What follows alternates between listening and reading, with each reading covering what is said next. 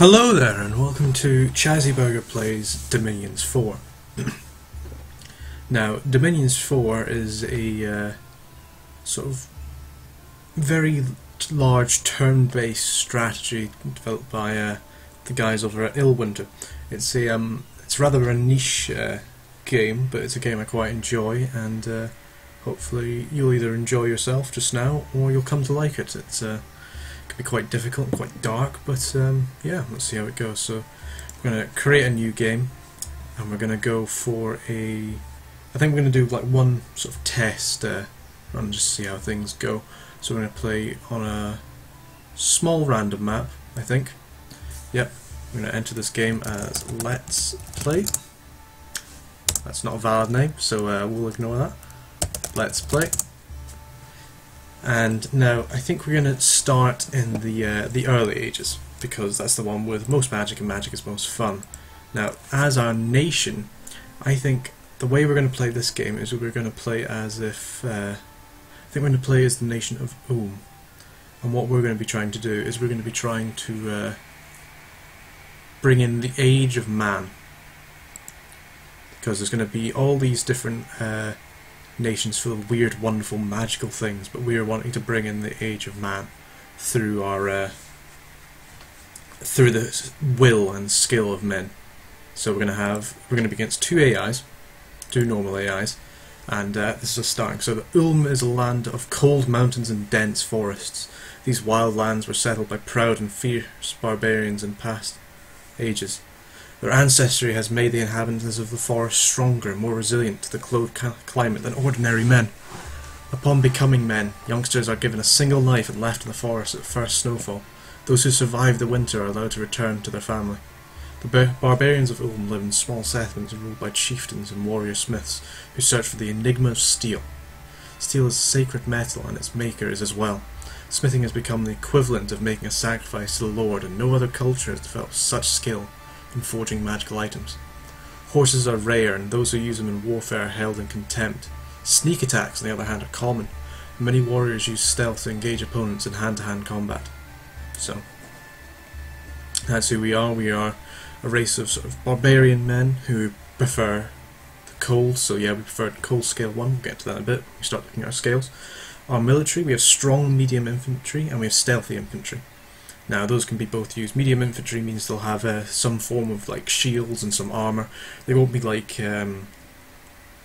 horseless knights or anything, but they will be sort of, they'll be reasonable, they'll be able to do their own sort of thing. They might not be able to hold their own against the sort of enemies we'll be facing, but we'll find that out soon enough. So our magic, we've got earth magic, nature magic, fire magic, air, water, some death, and superior magic item forging, which is something we're going to be hopefully using quite a lot. And we also have quite weak priests, so now we get to select our physical form. So these are all the different forms that we can take. For example, we could be this one, the Son of Fenrir, where you play as a pretender god who is a massive wolf. Now there's loads of different ways we can play this game. We can play pretty much anything, but I think personally we're going to play as this guy, the Idol of Men. This idol has been around for a very long time, and it's always been the most popular place to give your offerings.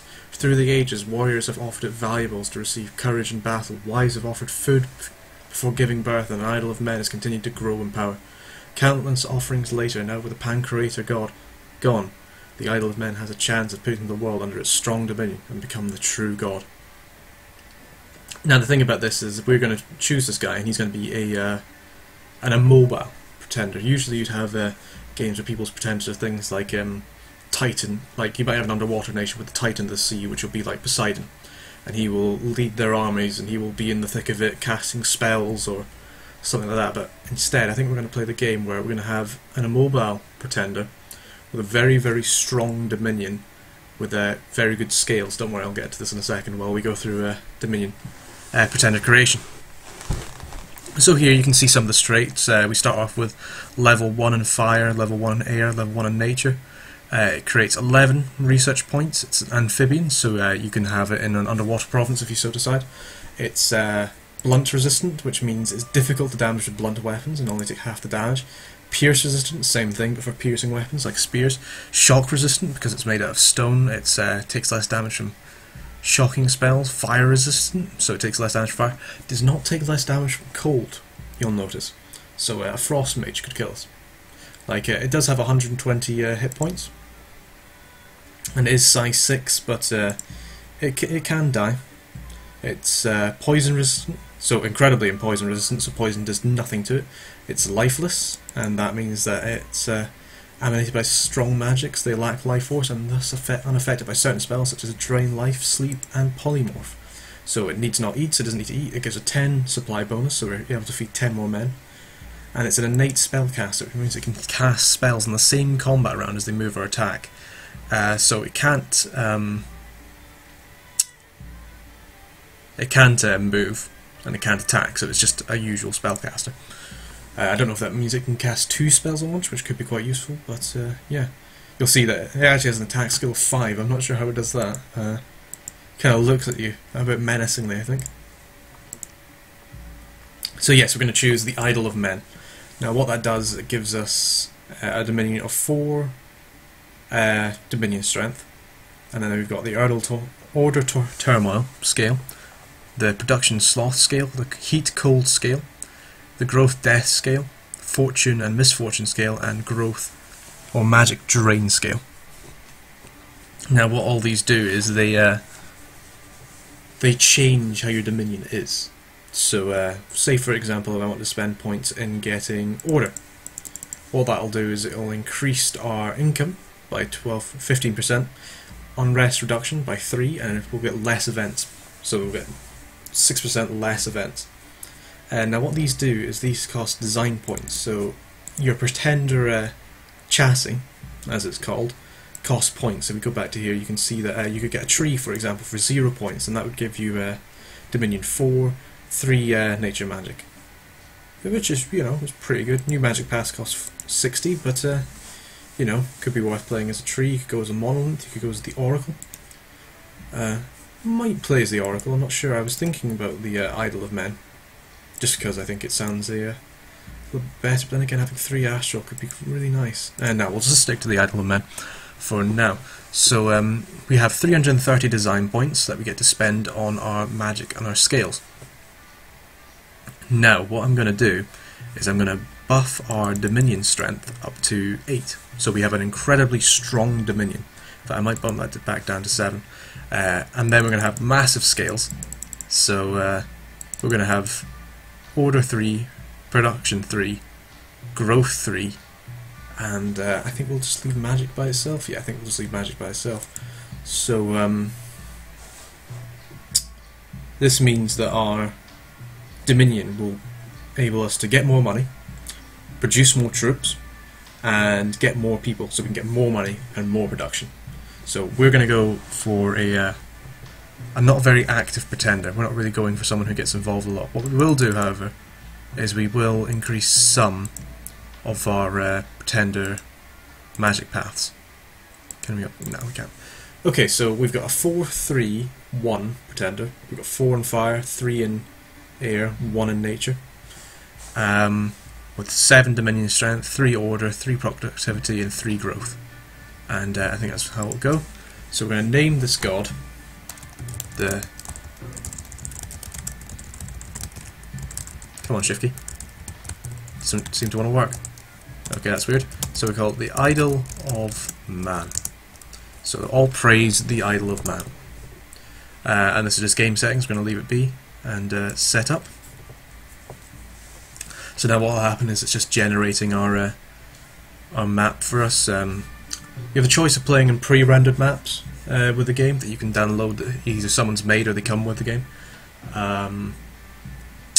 You've got random map generation, so you can have small maps, large maps, medium maps, and it will randomly generate a bunch of provinces and stick them all together in a world. And it can be quite good. Sometimes it can be very skewed. You could do something like you can maybe start off in like a marsh and have marsh surrounding you. And at that point, you're kind of screwed because your capital is where you have the most people. And if your tax base isn't very good because you're in a marsh, then you're pretty fucked. So anyway, yes, the Idol Man, the god of spring in the first year of the Ascension Wars. In the beginning there was chaos. Out of chaos arose worlds populated with multitudes of beings. Wars were fought, kings and emperors rose and fell, and civilizations were built and crumbled as millennia passed. Gods, dark and strange, were worshipped in pagan temples. Still there was chaos. The gods fought among themselves, bringing even greater ruin to those who would serve them. Alas, there was one, a being of great power and enlightenment, who rose above his immortal peers and cast them out of the heavens into oblivion. From chaos came order, and with order came peace. The creatures of the worlds flourished. The age of chaos had ended. Now the wheel has turned once again. The supreme god has suddenly disappeared. Prayers are left unanswered. The smoke of offerings rises in vain to the heavens. No one knows why he disappeared, but it is certain the people of the world are once again left without direction, without guiding principle, without order. Now is the time for the beings of great power and ambition to try their strength. The throne of the heavens stands empty, and only the strongest can rise to the supremacy over all. Only the most powerful can ascend to take place of he who came before. This is a time of great strife and suffering. This is a time of magic unequalled. This is the Ascension Wars.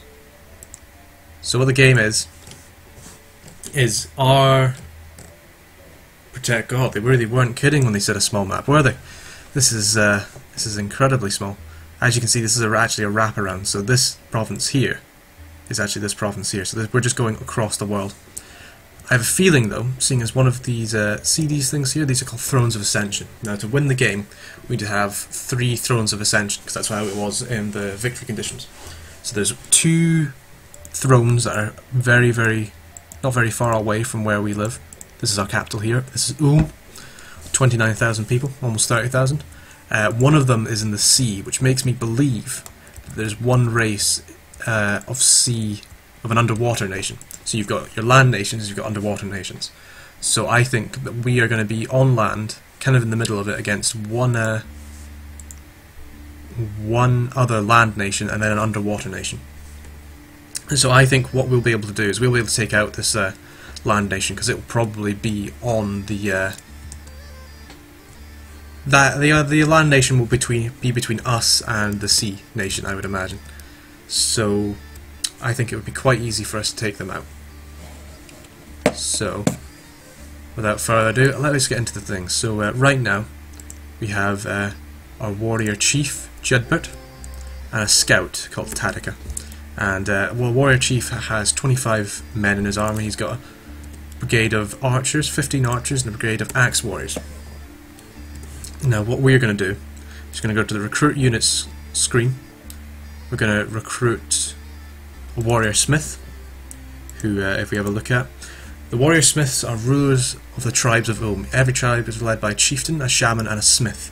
The chieftain rules in matters of war, the shaman in spiritual matters, and the smith in judicial matters. They alone have mastered the Enigma of Steel, and they make the weapons and armours used in tribal wars. Smithing has become the equivalent of making a sacrifice to the Lord, and no other culture develops such skill in magical forging. Warrior smiths are skilled in earth and other elemental magic. So as you can see, they start with earth level 1. They have a 100% chance of getting another level in a possible path, either fire, air, water, or earth, and then another 50% chance to get another +1 on either fire, air, water, or earth. Just depends what they get. They have 9 research ability. They're cold resistant. They have mountain survival. Now what survival means is they can move through those provinces without penalty, so it would be like a normal province where you can move 2 provinces a turn. And they're less likely to starve when the army runs out of supplies in these provinces. So if you leave troops in a province without supplies, they will start to starve to death.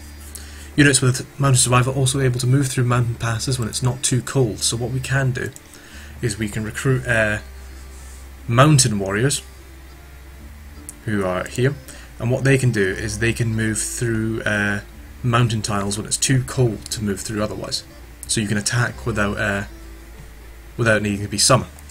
Hannibal, eat your heart out. So with that, I think we're going to start recruiting our army, and we're going to recruit these things called warrior maidens. Now these are women who give up on the prospect of rearing a family and may choose to marry the spirits of war. Those warrior maidens do not fight only to defend their village, but to join their fellow men in conquest. Warrior maidens use scale mail cuirasses, which give good protection and maneuverability. So what we're going to do is we're going to recruit 5 warrior maiden archers, and then 5 shield maidens. So some girls of exceptional bravery are trained in melee combat rather than archery.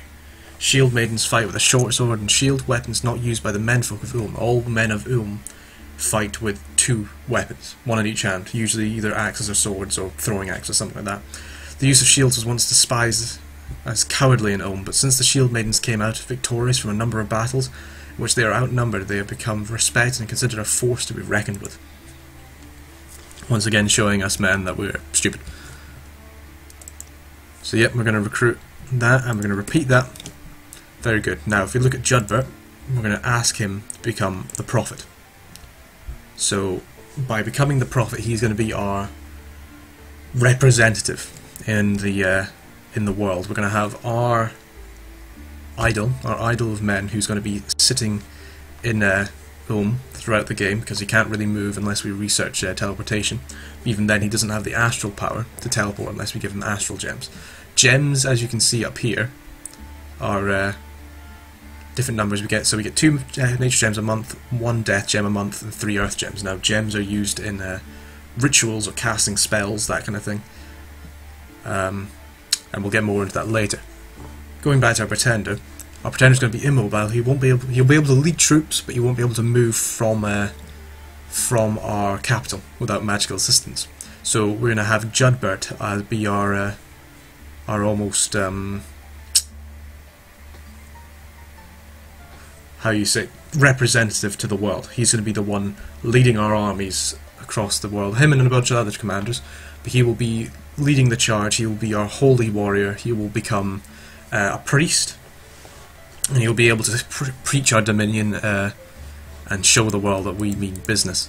Now we've actually got a very nice start with Ulm. We've got 5 different provinces around us. We've got 1 forest province, which is good resources, hinders movement. We've got quite a few bordered mountain provinces with low income, excellent resources. Now we love resources as Ulm. The more resources we can get, the better. It means more troops we can recruit.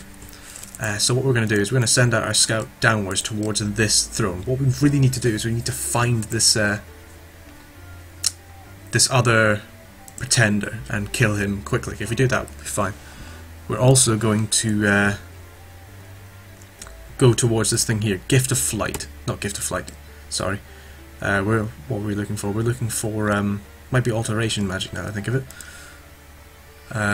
Yes, I believe it is alteration magic at some point. There we go, Wind Guide, level 4. Now what this does is it makes all of our units shoot much more accurately. So that's what we want to magically research.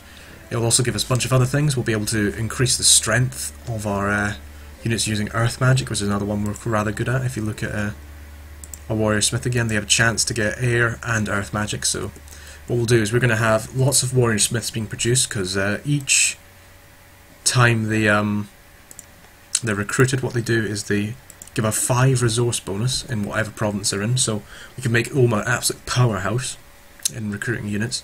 And they also give a forge bonus. They use 1 less gem whenever they create something, which is actually rather good. I quite like that. So what we're going to do is we're going to end this turn here. And there we go. We have a proclamation from Ulm. Judbert the warrior chief shall here be known as the prophet of the idol of man. And a proclamation from Atlantis, that's the underwater nation I was talking about. Xanthus the coral commander shall hereby be known as the prophet of Lothar. And suddenly Baron Harris, the son of Steel, appeared at the gates of Ulm. Yep, and he wants to fight for our cause, so that's really good. That's a random chance we have of getting a hero, Warren Harris, the son of Steel. We'll get into him next time. We also got a 3 earth warrior smith, so that's also good. But I think what we're going to do is we're going to leave that there. That's a setup for the game, and hopefully I'll see you guys next time. So ta-ta.